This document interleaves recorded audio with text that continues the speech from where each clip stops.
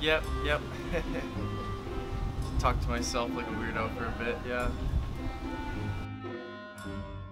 My greatest weaknesses? Could you re-explain the question again? Weakest attribute? Probably the car that I drive, honestly. It's a piece of shit. It's terrible. I've had it for 5 years and I've hated it for 5 years. So, yeah, definitely my car, for sure. I definitely say my best strength would be my parkour. You know, I've been training since I was 6 years old. And yeah, you know, it's easily the best thing I do. You know, I've been doing it for years and I love it. It's great. My guilty pleasure would definitely be free stuff. I just love it. Anytime there's pens, pencils, pens, I need it. I gotta have it.